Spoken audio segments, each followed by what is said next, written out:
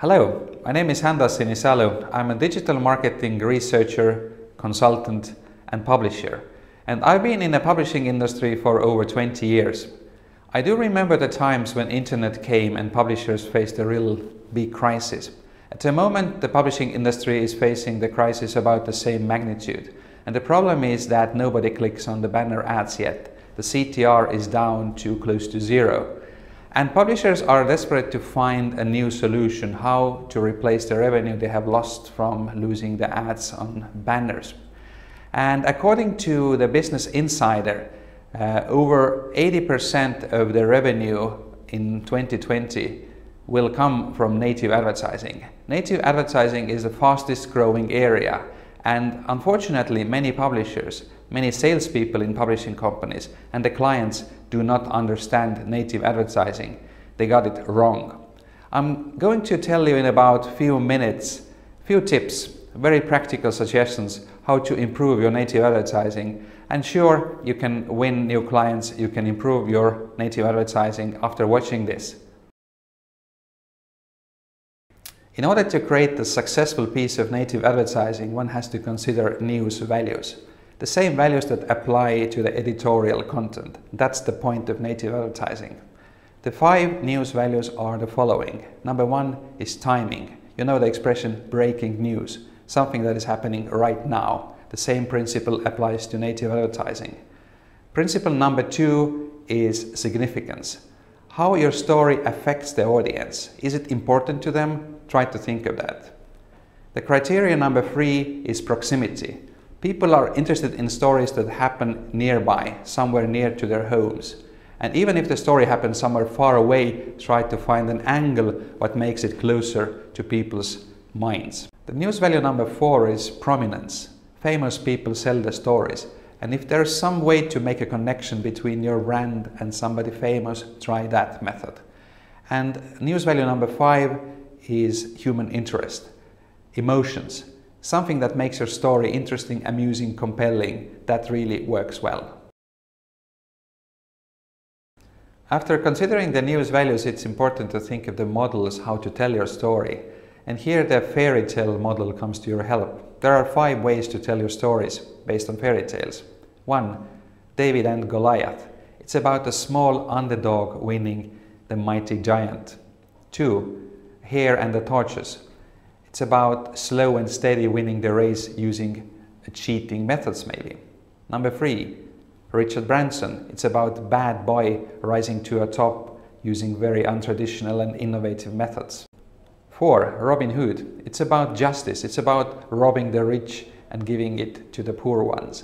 And 5, Ugly Duckling. It's about somebody who's unpromising in the beginning and turns out to be a beauty, a winner in the end. And then finally, you need to think of the formats how to tell your story in the best way. The easiest one is probably the text, just a written article.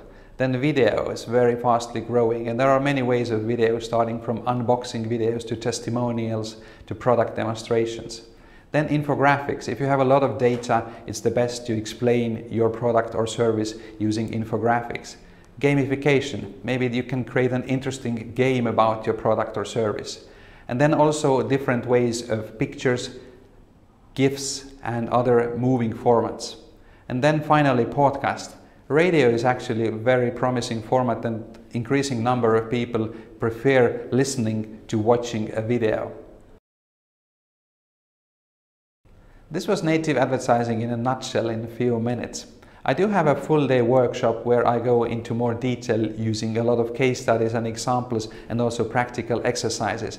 So if you're interested in improving native advertising, or if you're interested in training your clients about native advertising, please leave us your email or phone number and we can discuss how this can be done.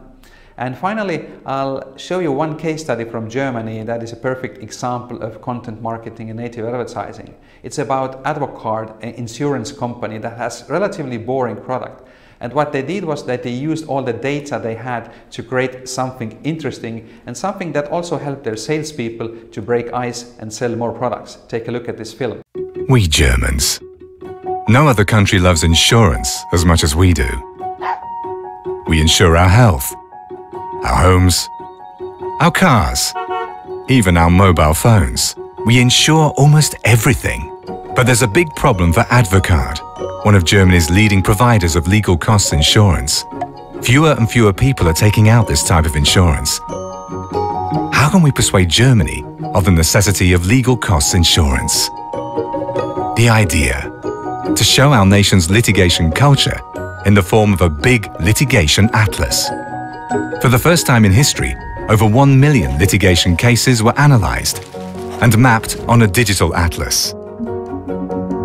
A unique demonstration that doesn't just show how and where litigation takes place in our country, but above all visualises the necessity of legal costs insurance.